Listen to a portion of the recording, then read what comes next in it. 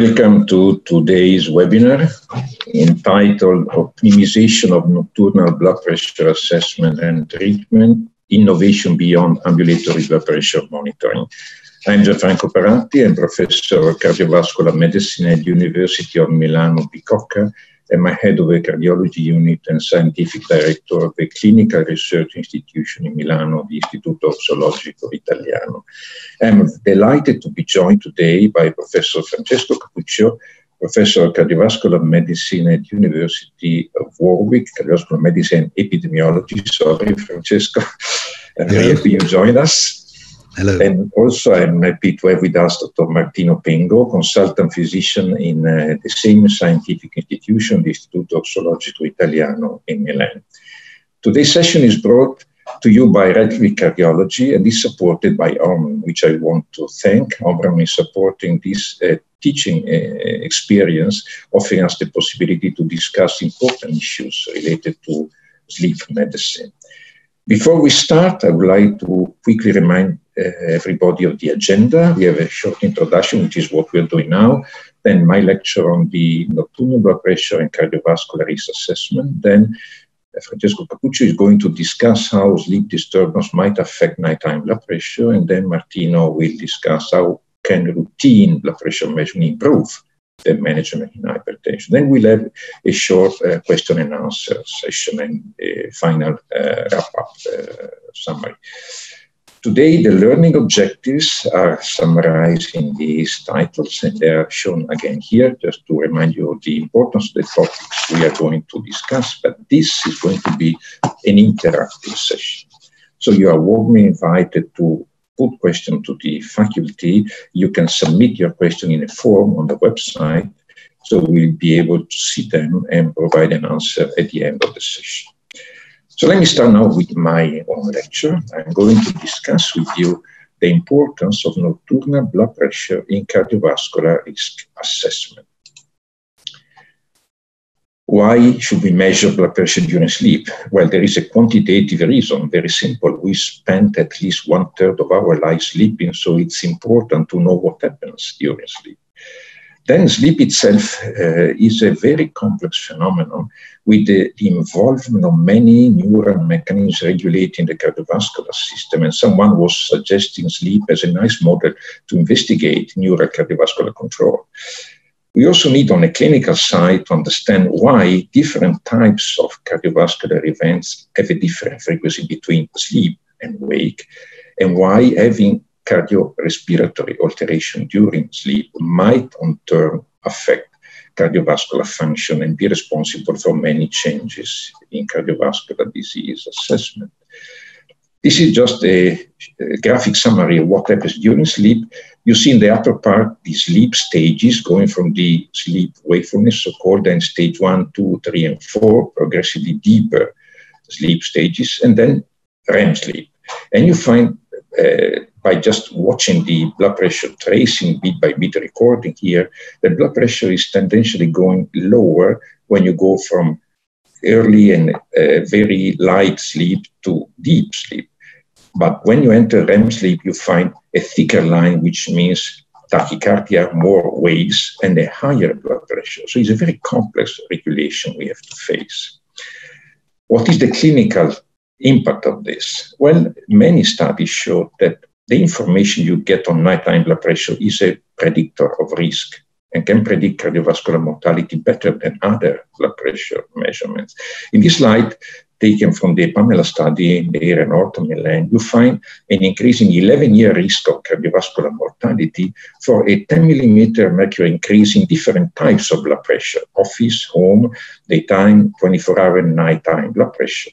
And you see that the nighttime blood pressure is always the best predictor of mortality when you consider this progressive increase. Similar messages coming from this slide taken from the Sistio study, a study carried out in Europe years ago in elderly people with isolated systolic hypertension. At that time, it was possible to have a placebo group. And you find here the 2 years events rate based on different types of blood pressure measurement. Again, This is the impact of office blood pressure at the bottom. We find a correlation with mortality, but a weak one. Then you have daytime blood pressure, 24-hour, and finally nighttime blood pressure, which is again the best predictor of mortality also in this particular setting.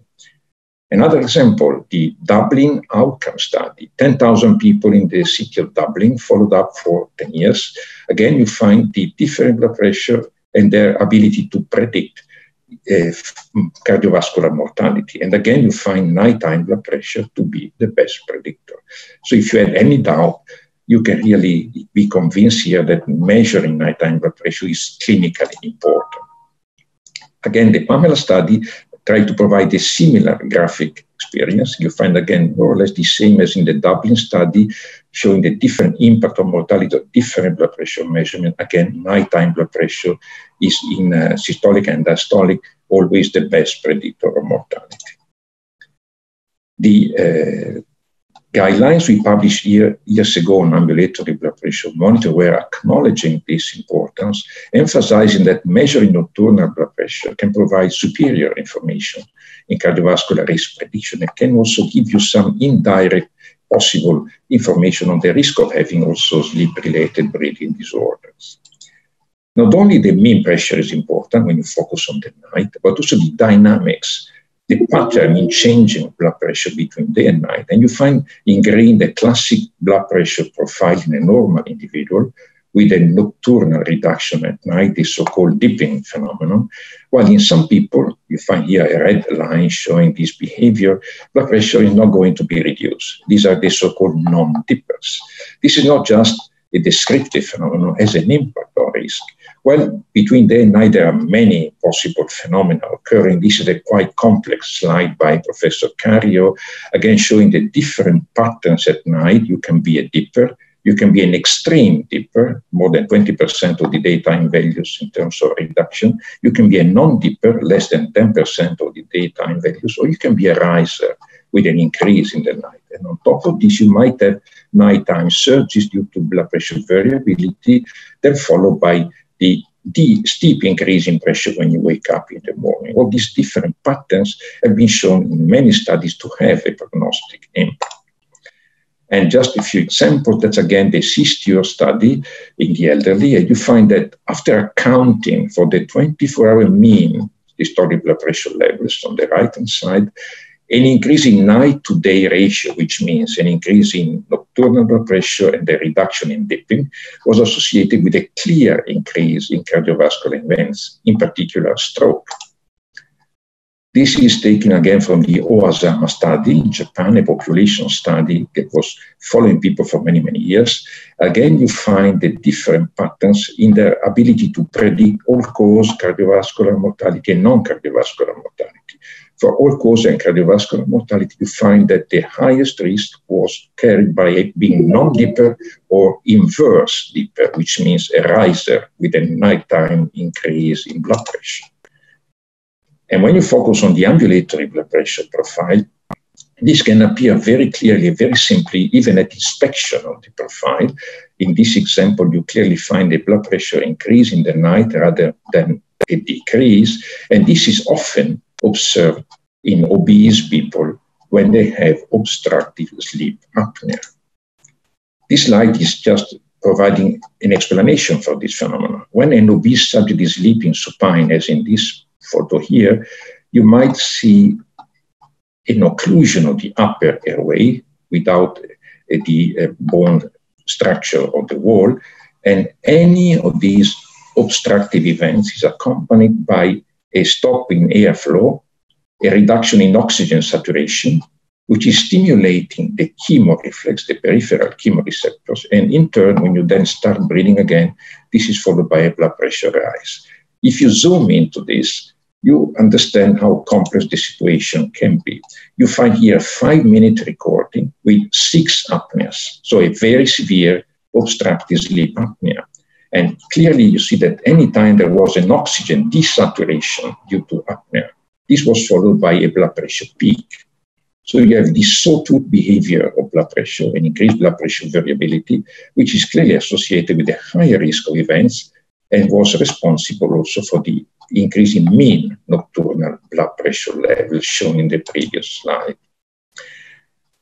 Focusing just on variability, which can be an epiphenomenon of the sleep apnea behavior shown before, this paper by Paolo Palatini clearly showed that whenever you have an increase in nighttime systolic on the left or diastolic on the right blood pressure variability, this was associated again with an increase in the risk of fatal and non-fatal cardiovascular events, even when you were accounting for the difference in mean blood pressure levels. So also the dynamics of blood pressure at night can carry important prognostic information. In the practice guideline we published in 2014 on ambulatory blood pressure monitoring, we focused on this and we're emphasizing the importance of ambulatory blood pressure monitoring to pick up phenomena such as nocturnal hypertension or changes in the blood pressure behavior between day and night. Now we have an additional possibility. That's my last slide. You know, ambulatory blood pressure monitoring is certainly the best possible solution to investigate the blood pressure patterns between day and night, but it's not always available in many countries. And sometimes it's not even well tolerated by patients because they don't like having an arm cuff inflating repeatedly during the night. So technology is helping us. Now we have this device, the NightView device, which is a home blood pressure monitor at the wrist level, which is programmed to provide automated measurements during the night at least 3 times. And this can be easily provided to patients at home to have information on nocturnal blood pressure, not just on one night, but on different nights, which can provide reproducible information and might help us screening for different behaviors of blood pressure during night sleep. I hope this might help you also in your clinical practice to get more and easier information on nocturnal blood pressure behavior. Thank you for your attention. Well, thank you very much, Professor Parati. It's very clear. I just wanted to remind the audience that today's session is interactive. So should you have any questions you'd like to put to the faculty, please submit them in the form on the webpage, and we'll address as many as possible towards the end of this talk. And I hope we'll have enough time to satisfy all the queries. Now, next, I'm going to take over on my talk. Can I have the first slide, please? Yeah. Now, I'm trying to address the issue of how does a sleep disturbance affect blood pressure during the night in particular. Now, if I can have the next slide here. So this slide addresses the question, first of all, how much sleep do we need? Let's start from very far away. Over the history, humans have adopted different patterns of sleep. We know that if we do not sleep, we die, and that is an essential part. And as Professor Parati suggested, we spend 1/3 of our lives asleep. However, how much is this the optimal requirement? We don't really know. So if we take the epidemiology and the observational patterns of sleep, currently in the westernized populations, we detect a bell-shaped distribution of hours of sleep, with an average sleep duration being clustered around 6 to 8 hours per night, with an average of 7 hours per night, as we see in this slide, taken from a British population. If we look at an American study on the right-hand side, we have a similar bell-shaped curve. This time you will notice that the average time is 8 hours per night, although in this study, the sleeping time was taken over the weekend, emphasizing the habit of catching up at weekends. However, the point I want to make here, that whilst the majority of the population sleeps around 6 to 8 hours, we have significant tails on the other side, which incorporate about 25% of the population. So 1 in 4 people sleep either less or more than that. So we can call them short sleepers or long sleepers, just for simplicity. Now, this slide reports the summary of the epidemiological evidence in prospective studies showing that sustained sleep deprivation leads to increased morbidity and mortality from cardiometabolic causes. In fact, in prospective studies short duration of sleep, anyone sleeping less than 5 hours per night, tend to suffer it's more likely to suffer from obesity in a sort of incident cases, so developing obesity, developing hypertension, developing diabetes, and furthermore, short duration of sleep on the chronic stage predicts an increased risk of developing fatal and non-fatal coronary heart disease, strokes, and surprisingly, when we showed that, premature death within 12 years of observation. The effects are strong, as given by these relative risks estimates, and are therefore significant from a public health viewpoint. Sleeping less than the norm also leads to the development of high blood pressure, we've seen. And in this meta-analysis of prospective studies, we see that the risk can be estimated about 20% over just 5 years of follow-up if you regularly sleep less than 5 hours per night. Short duration of sleep has an effect on blood pressure very early in life. In adolescents, followed up for 5 years in the cardiac study here, short duration of sleep, which was measured with actigraphy, so it's a more precise measure compared to self-reported sleep duration in previous studies, predicted the rise in blood pressure occurring with age that we see in the top graph, and improved also sleep maintenance, as we see in the bottom graph. And furthermore, as a third element from the epidemiology, in the study of older men who underwent polysomnography, which is also the gold standard for assessing also the phases of sleep, and they were then followed up for about 4 years, short sleep was shown to be a good predictor of hypertension. In addition, however, this study also showed that the reduction in sleep, which was causing the causal relationship with the incident cases of hypertension, was mainly due to a reduction in the slow wave sleep, which is considered to be the more restorative and deeper stage of sleep. You see. Okay.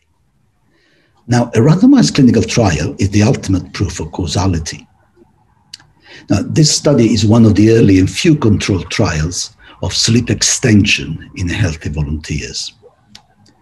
Two groups were randomized to either maintain their sleep duration, about 6.5 hours per night, or extend it by 1 hour per night. And 24-hour blood pressure was measured at baseline and after 6 weeks. Now, this slide shows systolic and diastolic blood pressure at baseline in the blue graph and the follow-up in the red. In the sleep maintenance group on the left and in the sleep extension group on the right. A period of sleep extension, as we see on the right-hand side for both systolic and diastolic, caused a significant fall in blood pressure across day as well as night. The intervention was able to extend the total sleeping time by an average of 30 minutes per night. And this study, one of the very few that shows how directly, if we manage to restore sleep deprivation, we're able to improve blood pressure patterns even in normotensive people. The next scheme, which I'll show you, summarizes the wealth of evidence accumulated in the past 20 years, extended the concept that sleep disturbances are not only a problem for the brain and confined to the nervous system. Sleep disturbances involve almost every system and organ of the body, from the heart, the vasculature, the GI system, adipose tissue, liver, pancreas, kidneys, muscles, white cells, with far-reaching consequences in the short and the longer term. Blood pressure variation over 24 hours follows a pattern, as we have seen already this slide before, with a peak in the early morning, called the morning surge, and a decrease at night, the dipping. The morning surge is caused by a variety of mechanisms, which are mainly highlighted in the pink box. The nocturnal dipping, which is normally should be above 10% of the daytime blood pressure, is also due to a variety of mechanisms, as we see in the blue box. The dipping could be in some cases quite extreme, exceeding 20% of the daytime blood pressure, or could be blunted, like in non-dippers, or even inverted, causing a rise in blood pressure at night. And in some circumstances, as we see in the red box, a nocturnal surge can occur. These variations are the results of two events. One is an endogenous circadian rhythm, which exerts its peak at around 9 p.m. And one is due to behavioral effects that are superimposed onto the circadian rhythm. The one is regulated by our internal body clock. Blood pressure starts declining from late evening onwards, reaches a nadir around midnight, and rises just after awakening in the morning.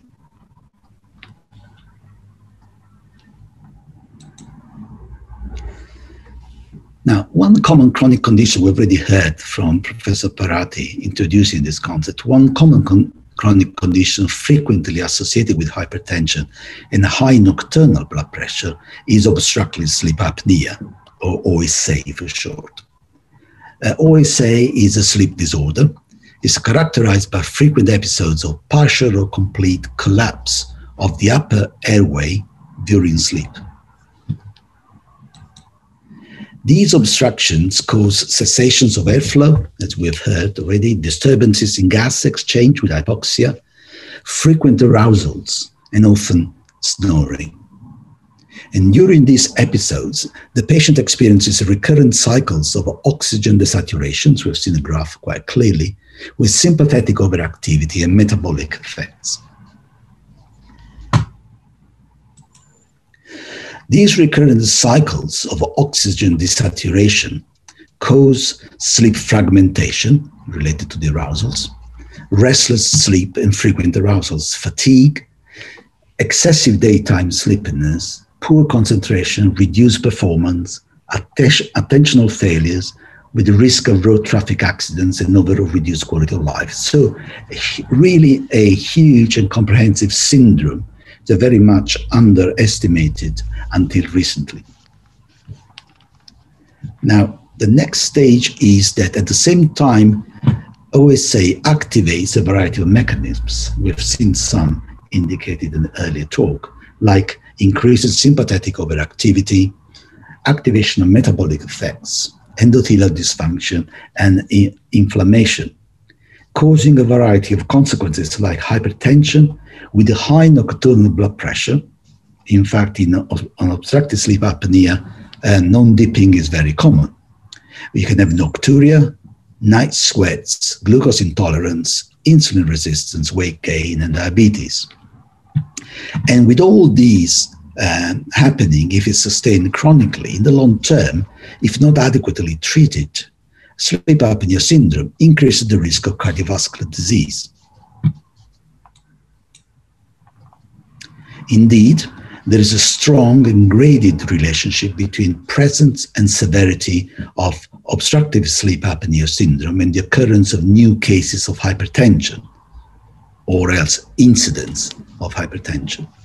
The incidence of hypertension increases with the severity of the respiratory disease, which is measured by the apnea-hypopnea index, or AHI, which reflects the average number of apneas per hour. In moderate to severe obstructive sleep apnea, the incidence of hypertension may reach between 70 and 90% in a study of follow-up of 15 years, which is not insignificant. And likewise, there's a strong and graded relationship, as you would expect, between the presence and severity of obstructive sleep apnea and the risk of all-cause mortality, and cardiovascular death in particular. So finally, we must briefly address the recurrent question, does it matter what time we prescribe antihypertensive medication for HERT? We have seen so far that high nocturnal blood pressure is more closely associated with fatal and non-fatal cardiovascular events than daytime ambulatory blood pressure. However, 24-hour ambulatory blood pressure monitoring may also cause sleep disturbances in many patients, and it has a rather poor reproducibility within individuals. Current guidelines provide guidance of benefits based on the response of daytime blood pressure to the administration of drugs usually given in the morning. Does lowering high nocturnal blood pressure, administering antihypertensive medications in the evening, reduce the risk of event as much or more than lowering daytime blood pressure by administering blood pressure medications in the morning? That is a key question. The answer could only come from well-conducted, large randomized clinical trials of long duration. I want to take you through very briefly the fact that recently a Spanish group has published data from the MAPEX study suggesting that administering blood pressure medications in the evening to over 2,000 patients with hypertension was more effective than morning dosing. It also reduced cardiovascular events more.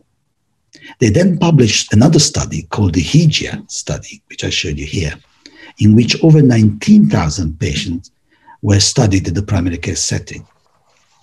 The authors reported, surprisingly, that the evening dosing compared to morning administration reduced nocturnal blood pressure by 3 over 2 millimeters of mercury, approximately, compared to morning dosing, with no difference in daytime blood pressure, the ones we use to really gauge the need for drug therapy and the achievements of targets. And surprisingly, that small additional difference in nocturnal blood pressure reduction was associated with a nearly halving of the rate of cardiovascular events over 6 years. However, I want to warn you because the study has several flaws in design, analysis, and reporting.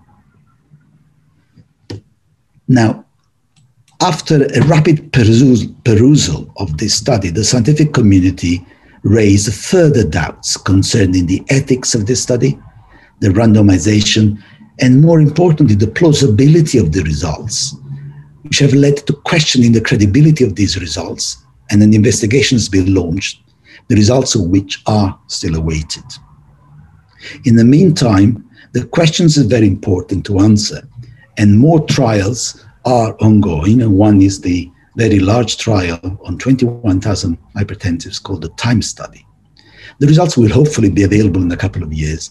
Until then, the recommendations are to administer blood pressure medications in the morning. And I conclude with this summary slide, which I want to leave you with 4 take-home messages. First one is that disrupted sleep, whether because it's short in quantity or poor in quality, contributes to cardiovascular risk and disease. Blood pressure varies from day to night and usually is measured by 24-hour ambulatory blood pressure monitoring. However, we are now aware that this particular procedure, very helpful from the clinical point of view, may interfere with sleep, may cause patients from macroarousals and disturb sleep, and has a low reproducibility within individual. But we also know that these sleep disturbances increase nocturnal blood pressure. So an improvement in the assessment of blood pressure at night would be very welcome. Now, I also said that one of the commonest comorbidities of hypertension, which lead to almost invariably high nocturnal blood pressure, is sleep apnea syndrome, which increases the risk of hypertension, but it's also more common in hypertension, and both leads to cardiovascular disease. So finally, I think we need, within this field, to improve our detection of nocturnal blood pressure and the understanding of the fluctuation in relation to sleep stages and sleep patterns. So we need accurate and unbiased assessment of nocturnal blood pressure. And I would say the advice would be to have continuous readings, also synchronous with the sleep pattern and the sleep phases, with an integrated measure of both sleep duration and quality with blood pressure and possibly heart rate. And I pause here. Thank you. Thank you, Professor Cappuccio, for this extremely interesting lecture, actually giving us much more details on the importance of assessing what happens during sleep. And now I'm very happy to introduce the last speaker today, Dr. Martino Pengo, who is going to give us a presentation on how can routine nocturnal blood pressure measurement improve the management of hypertensive patients. Please, Martino. Thank you very much, Professor Parati. After these two fantastic presentations, I'm going to try to convince you or at least explain why I believe it's important to measure routinely in our patients nocturnal blood pressure measurements, measure blood pressure at night, of course, because I believe that this could be of help in a better phenotypization of our patients that we see routinely in clinic. Now, I will try to give you some answers to the question, which is the title of my presentation. And the first answer could be that measuring routinely nocturnal blood pressure can allow us to determine the nocturnal blood pressure profile without disturbing the patient's sleep. We know that ambulatory blood pressure monitoring is indeed the gold standard up to now for nocturnal blood pressure measurement. However, it can disturb our patients. Some of our patients are complaining of disturbed sleep during the test. And this is one of the first studies published ages ago, but still interesting because it tells us that, of course, the devices that we use for ambulatory blood pressure monitoring can in fact disturb blood pressure, causing arousal from sleep, and therefore increasing blood pressure by, as you can see, almost 10 millimeters of mercury as far as systolic blood pressure is concerned. So certainly this test is important, but of course it can give us a different picture of what is the real nocturnal blood pressure of our patients. And in fact, we have seen this slide before. If we measure with a beat-to-beat device, we see that blood pressure varies quite frequently during the night according to sleep stages, to the wake stage, for example, after arousals. So it's very important to try to categorize as much as we can blood pressure at night, because what we see in our ambulatory blood pressure measurements is just a line, but in fact, many variations can be caused by, for example, sleep disorders, as we have seen in the previous presentation. So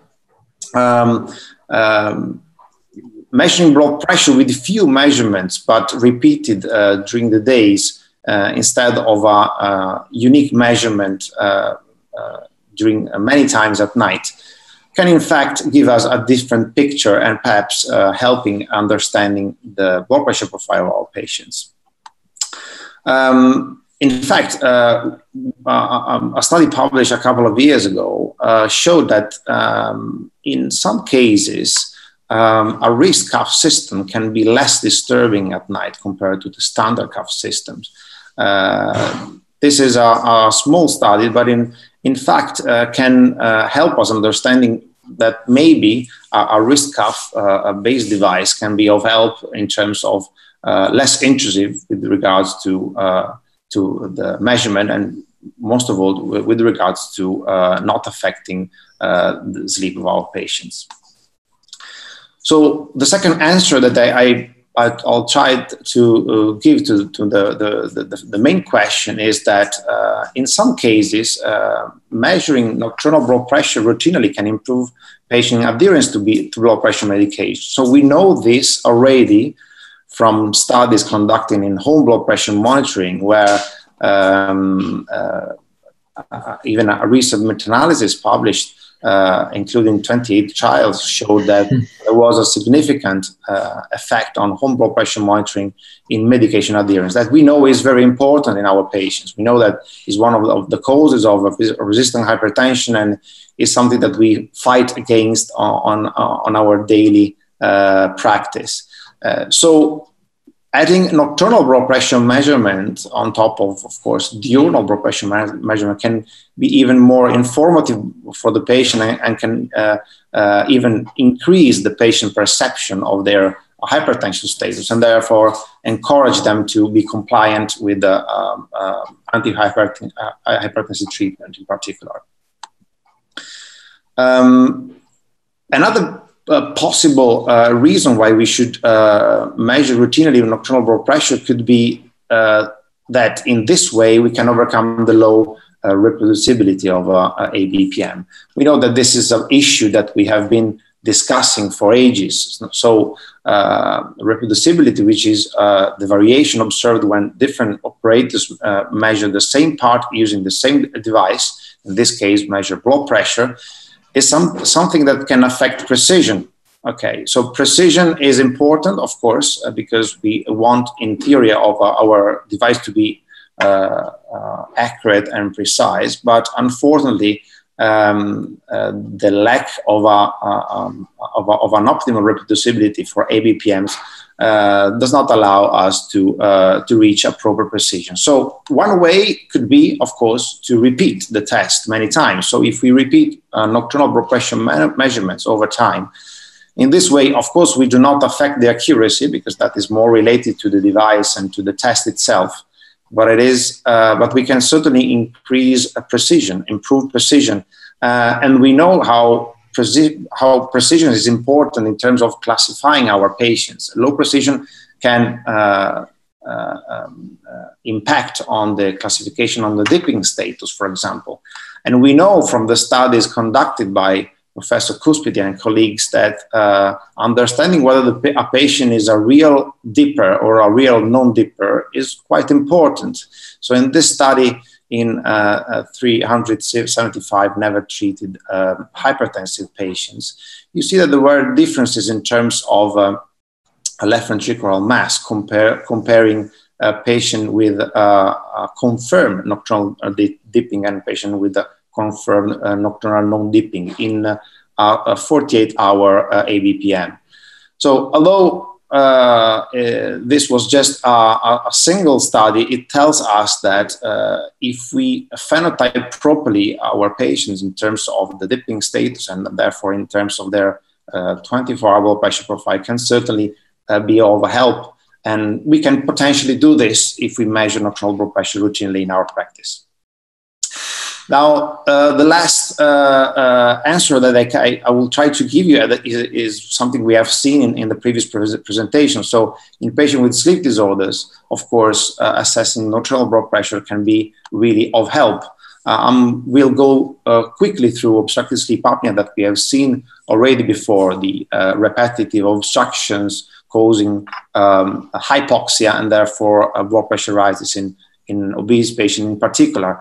But just remember that patients with non-dipping nocturnal blood pressure are at high risk of sleep apnea. And therefore, it's important to detect if our hypertensive patient do have a non-dipping nocturnal blood pressure, because this can give us hint or can suggest us to investigate the presence of sleep disorders, and in particular, sleep disorder breathing. Interestingly, this study from the Brazilian group published a couple of years ago showed that a reverse systolic dipper was independently associated with sleep apnea. So again, we have another important information in the assessment of the dipping status of our patients. And the group of Professor Stergiou in Greece tested whether the assessment of nighttime blood pressure using a home BP monitor was feasible and was useful in patients with sleep apnea. And in fact, the severity of sleep apnea was associated with nocturnal blood pressure measured with such devices. So again, this tool can in fact be important. We know that some treatments for sleep disorder breathing, like continuous positive airway pressure, can in fact reduce blood pressure, particularly at night. And this can be one of the tools that we can recommend to our patients instead of requesting ABPMs, which we know that are not often available in many centers worldwide. So on top of sleep disorder breathing, sometimes we forget about insomnia, but insomnia can be quite a trouble for our patients, in particular for hypertensive patients. This was an ABPM trace that I've taken from a patient in our lab. As you can see, the patient's blood pressure is all over the place, but of course the patient didn't sleep that much at night. And this can of course cause a misclassification of their dipping status if we don't better understand what's going on at night. And therefore, again, a home-based blood pressure assessment of nocturnal blood pressure can really be of help in patients with insomnia, and also in patients with circadian rhythm disorders or shift work. This was a nurse attending my clinic. Unfortunately, this shouldn't happen, but sometimes happens, had his ABPM during a night shift. So as you can see, he had a nap in the afternoon before the night, and then a night shift when he was working, wide awake, and then asleep for a couple of hours after 3 a.m. or so. And then when his shift ended, he went home and had another nap in the early afternoon. So as you can see, it's very difficult to understand the real nocturnal blood pressure of a patient like this. So again, having the chance to recommend nocturnal blood pressure measurements in patients like this with a device that can be carried home and can really be of help and to us clinicians. So as we have seen in Professor Parati's presentation as well, this device, this night view, can in fact provide such informations. I believe that there are some specific patients that we should consider recommending nocturnal blood pressure measurement at home, because this can really help us understanding their blood pressure profile. And I will leave you with just a few take-home messages. We've seen that a routine blood pressure nocturnal measurement can in fact allow to determine blood pressure at night without disturbing the patient that much, at least compared to ABPM. And in sometimes it can even overcome the low reproducibility of such tests, giving the multiple measurements that can be conducted over time. And lastly, as discussed, in patients with sleep disorders, such devices can be really of help, not only sleep disorder breathing, but also other sleep disorders such as insomnia and circadian rhythm disorders. Let me leave you with this last take-home message, which is very striking to me. A condition like nocturnal hypertension, which is a known independent predictor of cardiovascular events, is commonly defined and managed based only on few poorly reproducible ABPM measurements, which usually do not discriminate whether the patient is asleep or not. So more research is needed in this field, and for sure, such devices like the home blood pressure monitors for nocturnal blood pressure can help. And I thank you very much for your attention. Well, thank you, Dr. Pengo. It's a very interesting and complementary presentation to the previous two. I'd like to open then the question and answers, and we are receiving questions. I'll try to put them together and take as many as possible. If I may start with a couple of questions putting together in one to Professor Parati. The questions are, which blood pressure medications are best suited to tackle nocturnal hypertension? And the additional question would be, would it be any difference? Are you aware of any difference between classes of antihypertensive drugs in addressing blood pressure variability at night? And these are a very important question, actually, touching a practical issue on which, honestly, and unfortunately, we don't have so much evidence from randomized trials. Starting from the last question, blood pressure variability, well, there are few studies suggesting that calcium channel blockers might perform better than others in buffering blood pressure variability. This has been shown considering short-term variability, 24-hour blood pressure variability, not so much focusing on nighttime blood pressure variability, but this might apply as well. Although a formal comparison is not yet available, is on a way, by the way. We have started a few years ago the Reverend study, a study in hypertensive, including a center in Italy, in Greece, and in China, comparing an ACE inhibitor and a CCB in their effects on blood pressure variability. And the results are going to be available shortly. So I think we have to wait a few more months probably to have at least some experimental data. Concerning the night, that's really an interesting question, but again, without formal studies. Certainly, when you include the vasodilation and you reduce the contractility of the heart, you modulate the neural control of the cardiovascular system, you may reduce blood pressure both during the day and the night. Yeah. So we have to stick at the moment with the recommendation that is not a specific drug class which can best reduce blood pressure. In general, any drug class might work, provided this is chosen based on the individual profile. Personalized medicine means that we have to choose drugs in this field that are active in this specific subject. This might apply to the night as well. So probably have to go and try, depending on what we know about the patient profile and cardiovascular regulation, to make our choice. Thank you. Thank you very much. I'm picking another two questions to put together to Dr. Pengo, if you don't mind. The one of the audience is asking, does CPAP have an effect on nocturnal blood pressure? And the other thing is related to sleep disturbances. Does sleep paralysis increase the risk of nocturnal hypertension?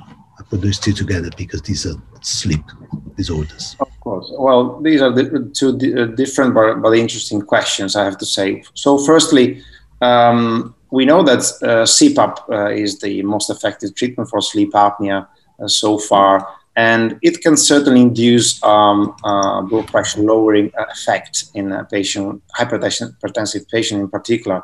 However, the overall effect in the most recent meta-analysis is quite modest, if you want, because it's around 2 millimeters of mercury for systolic blood pressure, which is not that much. However, there are certain phenotypes that respond better in a way. So we have conducted our systematic review and meta-analysis published last year when we tried to identify such phenotypes. And in fact, it appeared that a patient with a high systolic and diastolic blood pressure values at baseline, so before treatment, young patients and patients with severe hypoxia during the sleep apnea testing were associated with a greater decrease of blood pressure after treatment with CPAP. So this can certainly help in understanding who can respond the most, also in terms of course, blood pressure reduction and improvement of cardiovascular prevention. So I would say yes, as an answer to the question, but even more yes for particular phenotype of patients, which must, of course, be studied in future randomized controlled studies. But in particular, patient with resistant hypertension, I would say that will certainly experience a significant and convincing effect on blood pressure, much more than the say grade 1 hypertensive patients.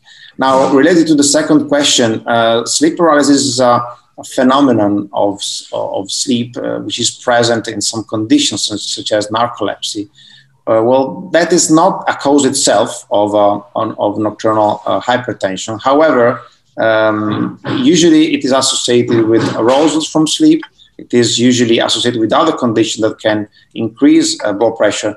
For example, just a very clear example, patients with narcolepsy are treated with stimulants such as modafinil and other stimulants that can themselves increase blood pressure. So certainly the narcoleptic patients are a subgroup that should be taken into consideration for nocturnal hypertension. But again, sleep paralysis itself is not something that can completely mess up nocturnal blood pressure profile, in my opinion.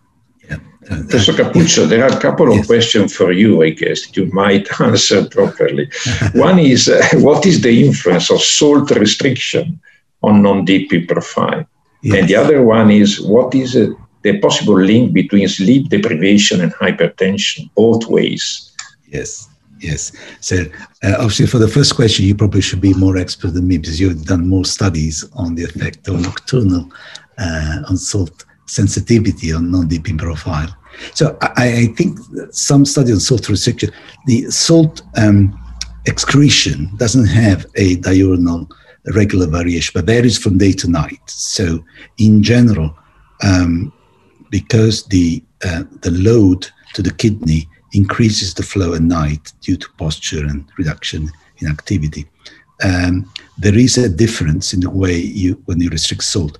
The studies they've studied nocturnal blood pressure during salt restriction, not many. It seems that salt-resistant individuals have less of an effect on nocturnal blood pressure reducing salt, which, as you also have postulated, may be in part contributing to the higher risk.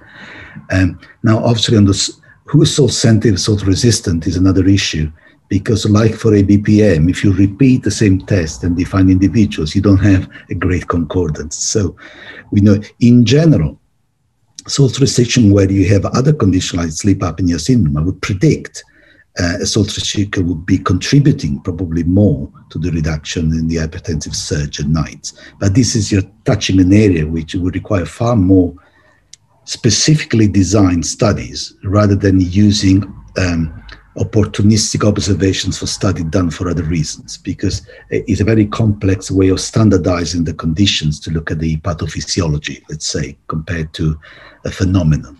But in principle, salt reduction in those who respond during the day might favor a reduction in nighttime non-dipping, for instance.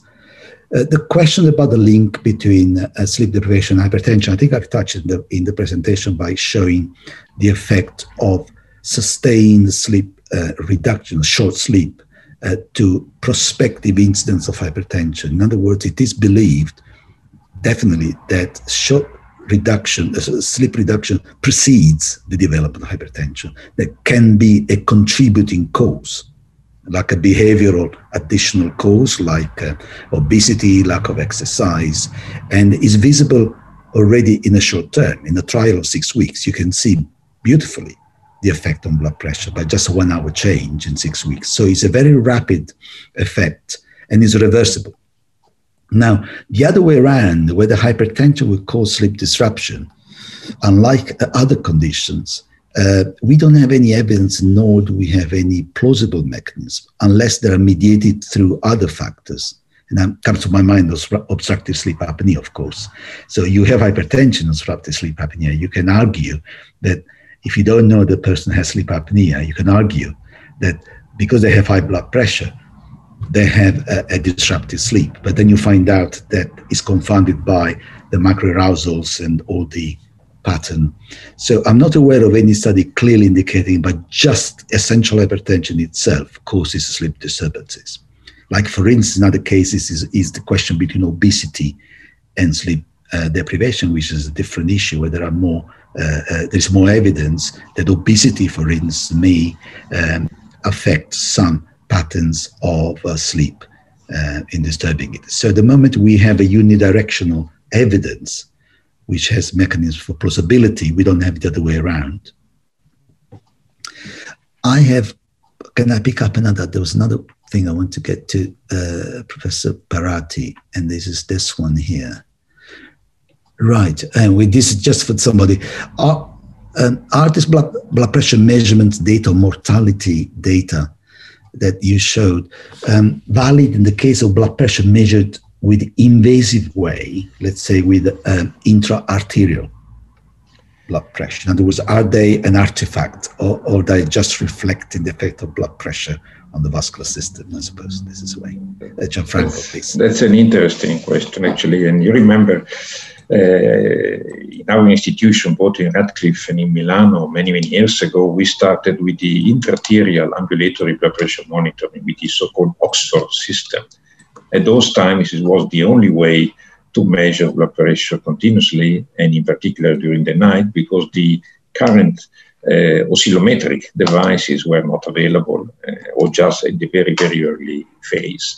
In our initial study, actually, we found that bit-by-bit recording with the intra-arterial approach was providing important prognostic information when focusing on blood pressure variability in its different components, including the short-term changes and also the day-night changes. So certainly even the few studies performing this way, and this was done years ago, were able to confirm the prognostic value of nocturnal blood pressure. Obviously now it would not be ethical to use intra-arterial monitoring in clinical research because we have different technologies, even for continuous monitoring, that might be performed non-invasively. But if I can just expand a little bit my answer, also considering another question that was raised, and which is what is the best way to manage blood pressure monitoring during the night, and whether this can be included in the guidelines given the evidence we have. Well, certainly the interest towards nocturnal blood pressure has been raising a lot over the last few years.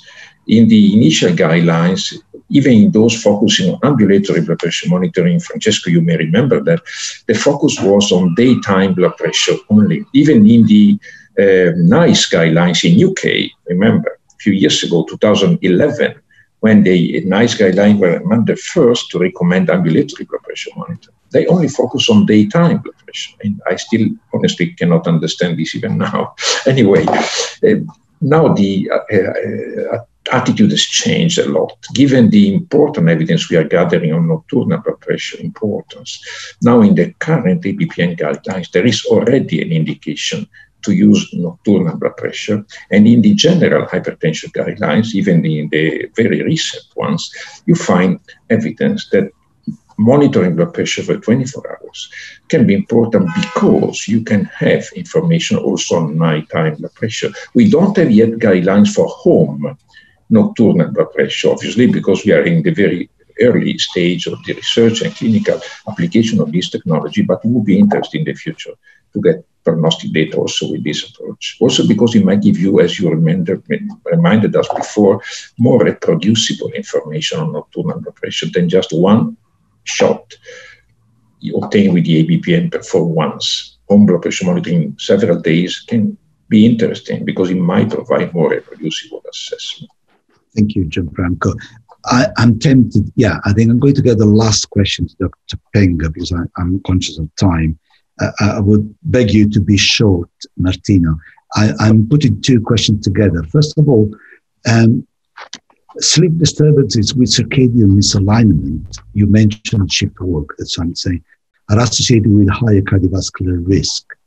And the first question is, can you envisage an advantage in a synchronous monitoring of blood pressure and sleep during the sleep-wake cycle, which I think was in your conclusion? And I have another associated question. How do you see the future of night view in managing nocturnal hypertension?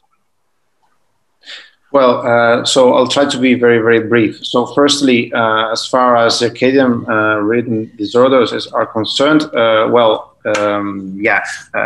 there are some studies done on that specific aspect of sleep disorders.